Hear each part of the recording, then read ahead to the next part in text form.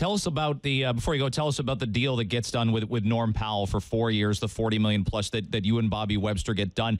Do you look and say this is the modern NBA and Norm's a big part of our future, and the cap has increased, and you have to make bigger you had to make this commitment to Jonas Valanciunas, 2 or 3 seasons ago, that this is where it's at, and no matter what happens next year, it looks like to me, either CJ Miles making $8 million or Norm making 10 will be the first guy off your bench. But that's okay. Everybody's got a guy like that is young, that is resourceful, that's going to get better, that's coming off the bench.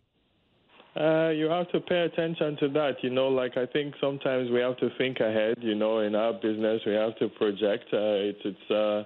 It's part of it, and when we look at, trust me, when we do these kind of things, you've looked at a kid's personality, you've studied him, you've seen him in your home, you've seen him in your environment.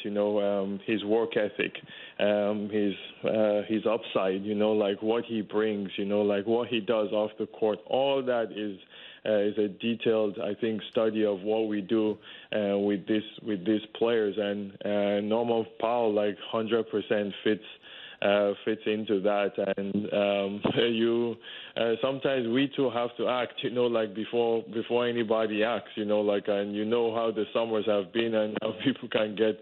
It can get busy and crazy. So to take care of this and for him to feel good about himself, will make him, I think, become an even better player.